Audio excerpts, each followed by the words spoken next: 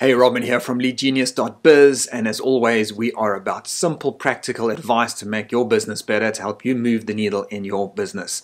Now, a big topic in hand in South Africa is the POPI Act. If you're watching this from Europe, you've been through GDPR, and one big factor of both of those policies is we need to get consent from anyone where we're collecting personal information. Now, if you're running an online store, you're going to need to collect personal information in order to deliver on whatever that person is buying from you, be it a digital product, physical product, whatever it is. You're collecting names, numbers, emails, telephone numbers, delivery addresses, whatever the case may be. That's personal information. You need to get consent.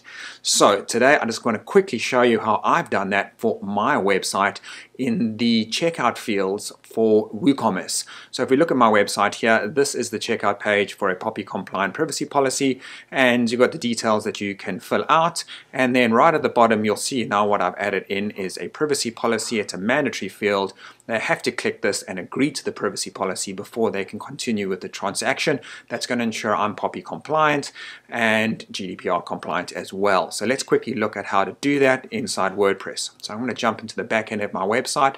I've gone to add new plugin and I'm searching for checkout field editor and manager for WooCommerce. Now I'm assuming you've got a little bit of WordPress knowledge, you know how to do this. So go and look for that. There are quite a few other plugins. I'm sure all of them can get the job done. This is just the one that I'm working with. Once you've added that one in and activated it, it's going to create a new field for you underneath WooCommerce called checkout fields. And this is a pretty handy plugin for manipulating your fields. For example, I don't ship physical products, only digital products. So I don't need delivery addresses. So I've removed all of that. So once I've gone through to this, I can lay out my form. Not a tutorial on how to use this particular builder, but just to show that it's powerful, and you can see I've hidden these options for delivery because I don't need to.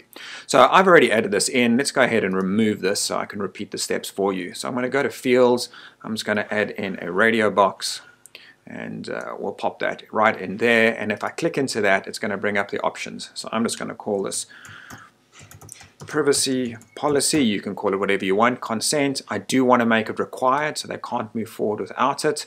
I don't need all these other options. I'm just going to go with that and write in here, I agree, if I can spell today, to your privacy policy. That should get the job done. Let's just make the value in yes, and that's it. Simple as that. And now if you go back and have a look at your page, you will have a privacy policy ready to go. Nice and simple, nice and easy. And because we've made it mandatory, they cannot advance through the transaction without agreeing to this, which means you can't accidentally be storing personal information that you don't have permission for. Nice and quick, nice and easy. Free, by the way. You didn't have to spend a cent to do this. I hope that helps you. Catch you later.